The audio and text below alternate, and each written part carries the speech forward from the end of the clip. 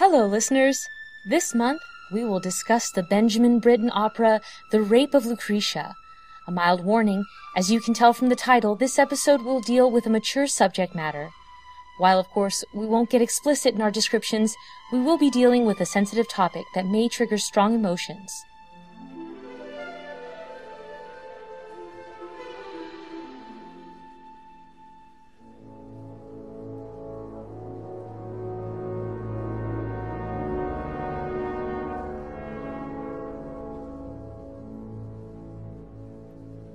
Thank you for joining us on Opera Avengers. I'm Alejandra Martinez, your guide to demystifying opera, an art form that was created by the people, for the people, and of the people. As always, this podcast will include spoilers. We believe that going into an opera already knowing the story can enhance your enjoyment.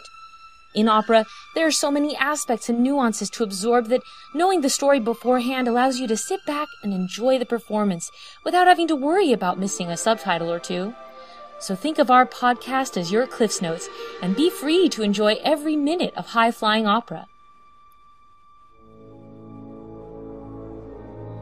The Rape of Lucretia was Benjamin Britten's first chamber opera, premiering in 1946. It was a rocky road to the premiere. Like its title, the opera's plot is very straightforward, dealing with difficult subject matter and commenting on gender and sexuality. This made censors very uncomfortable, and one official is quoted as condemning the opera's transparent efforts to wrap up an ugly fact in pretty language. Let's examine that further. Today we have a special treat. We will be joined by... That must be them now. Today we will be joined by one member from each of the choruses in the opera. Oh, two callers. Let's see what they have to say. Thank you. Sorry for interrupting. You're discussing the Benjamin Britten opera, yes? That's right. Well, it turns out I'm an expert on the matter. As am I. We're the heads of the original choruses. Oh, well, we could certainly use your expertise. Absolutely. We'll be your link between the present day and ancient Rome, and so our story begins. The year is 510 BC. Rome is ruled by the cruel Etruscan king Tarquinius Superbus, who wrested the throne from the true king of Rome through deception, duplicity, and murder. Now, Tarquinius Superbus has ordered Roman soldiers to fight a war against the Greeks. It's typical, really. Throughout history, kings have always created an enemy just to disguise how evil their own regime is. Well, our story truly begins at a bivouac, an armed camp outside Rome. There, three soldiers sit around a fire, drunkenly discussing the virtues and uses of women. On the previous night, the soldiers made a bet. They would ride back to Rome and check on their wives to see who was faithful in their absence. Nearly every soldier was disappointed. The only two men spared embarrassment are members of the camp. Collatinus, whose wife, Lucretia, is arguably the most virtuous woman in Rome, the only one to refuse all suitors and remain true. On the other hand, Prince Tarquinius Sextus, son of the reviled Etruscan king, frequents brothels and therefore had no wife to betray him. That leaves Junius, the only one in the trio humiliated by his cheating wife. Collatinus and Tarquinius tease him about this, and Junius will have none of it. After Collatinus calls it a night, Junius pulls Tarquinius aside and proposes a new bet. He goads Tarquinius into testing the chastity of Lucretia, the only remaining faithful woman in Rome. Ever the womanizer, Tarquinius eagerly accepts, riding off to Rome. Meanwhile, Lucretia is at home, longing for her husband, passing the time by sewing with her mates, the like-minded Lucia and the maternal Bianca. The women are just about to go to bed when there is a knock on the door. The women freeze, apprehensive. Of course they're too afraid to answer it. At this hour, it's too late for a messenger. It's too loud to be a cordial visit.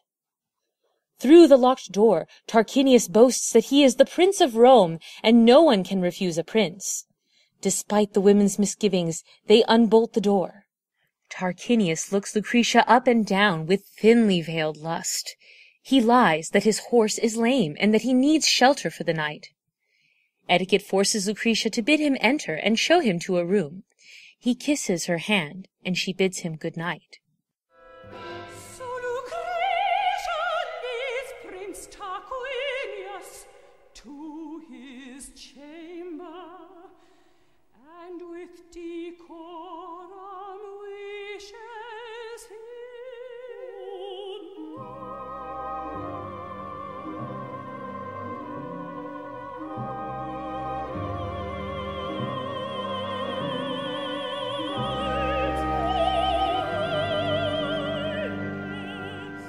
Then Bianca, with that rude politeness at which a servant can excel, curtsies and says,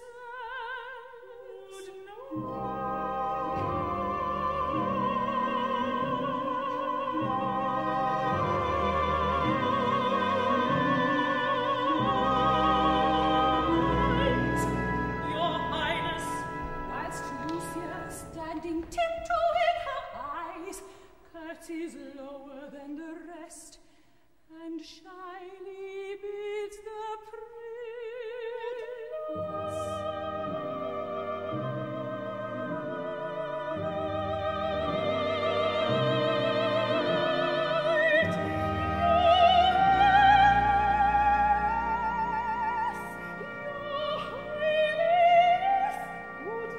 And Tarquinius with true trust and grace bows over Lucretia's hand,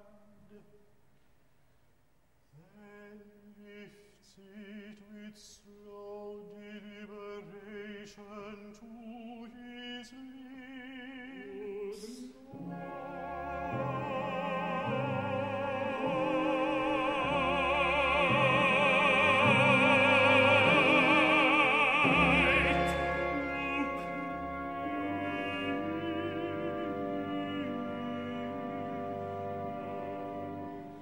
And then all, with due formality, wish each other a final good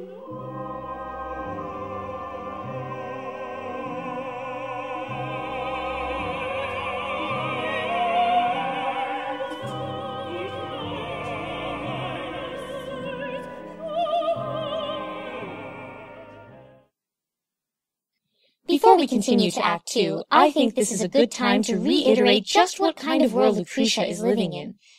The Etruscans have conquered Rome, killing many of the inhabitants, ordering the rest to build a lavish imperial city. Superbus ruled Rome with an iron fist, and so a population of masters became servants.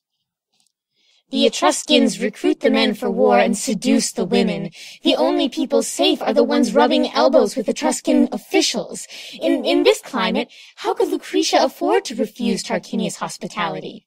Rome belongs to Romans. All tyrants fall. Even though tyranny is abstract, though crowds disperse, their beliefs remain. At the opening of Act 2, Lucretia sleeps fitfully, dreaming of Collatinus. Tarquinius silently slithers into her chamber. While she sleeps, he steals a kiss from her lips. Still dreaming, Lucretia mistakes Tarquinius for her husband, welcoming his presence. But when she awakes, she is horrified to discover Tarquinius. He offers himself to her, but she protests. But the overconfident Tarquinius, certain that truly she desires him, ignores her protests and continues to advance. He snuffs the candle with his sword, and in the darkness, he rapes her. Lucretia awakens the next morning, distraught and violated, but she carries herself with unnerving calm. She murmurs about waking from a nightmare.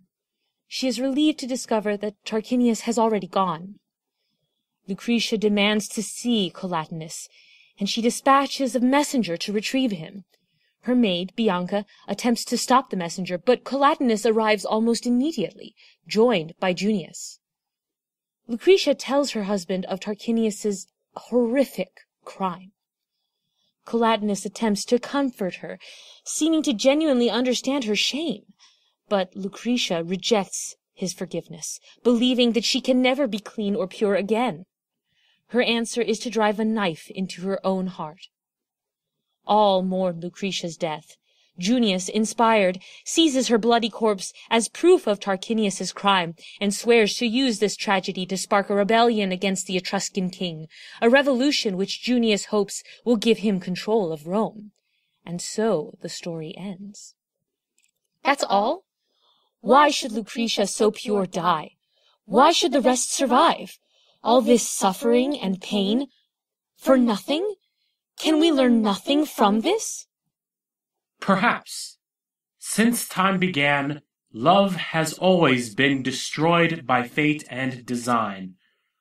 Though human nature is frail and flawed, at the end of this tale, the Romans would eventually embrace Christianity, relying on one man to bear their sins and forgive them for their inevitable failings.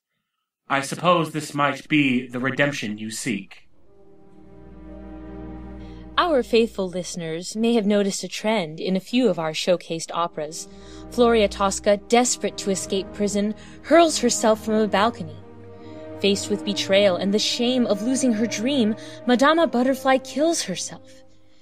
In operas, especially the time when most stories took place, female characters were commonly violated or dishonored, believing that they could only redeem their purity through death, not concerned with retribution against the offending party.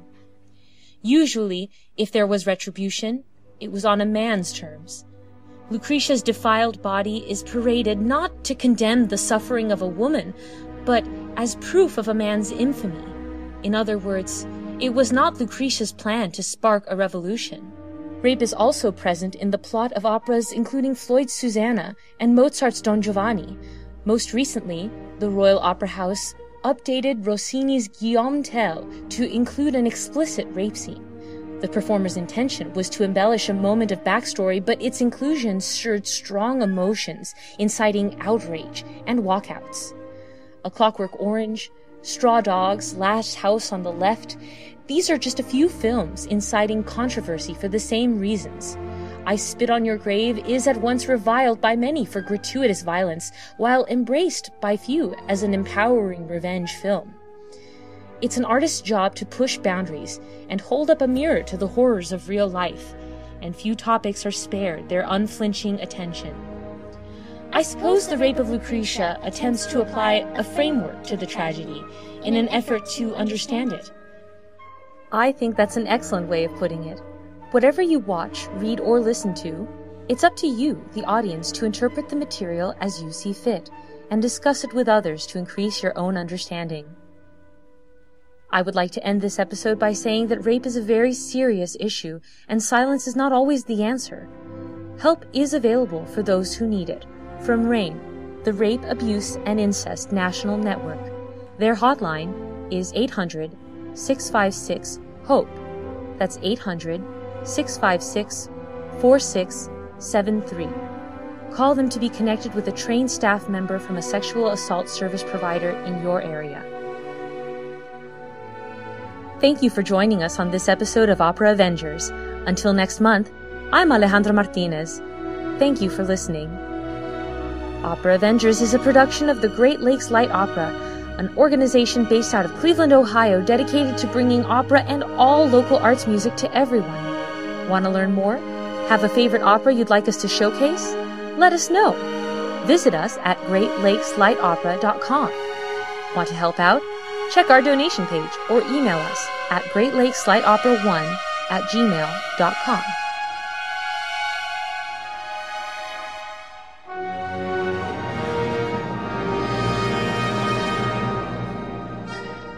The voice of the male chorus was Nick Farmer.